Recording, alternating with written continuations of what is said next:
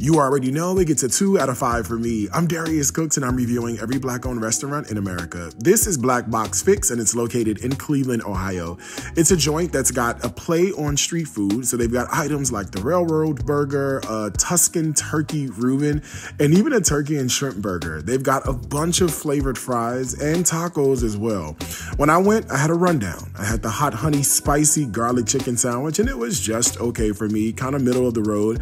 The chicken was under seasoned and the sauces were slightly sweet and slightly spicy, so it was just okay.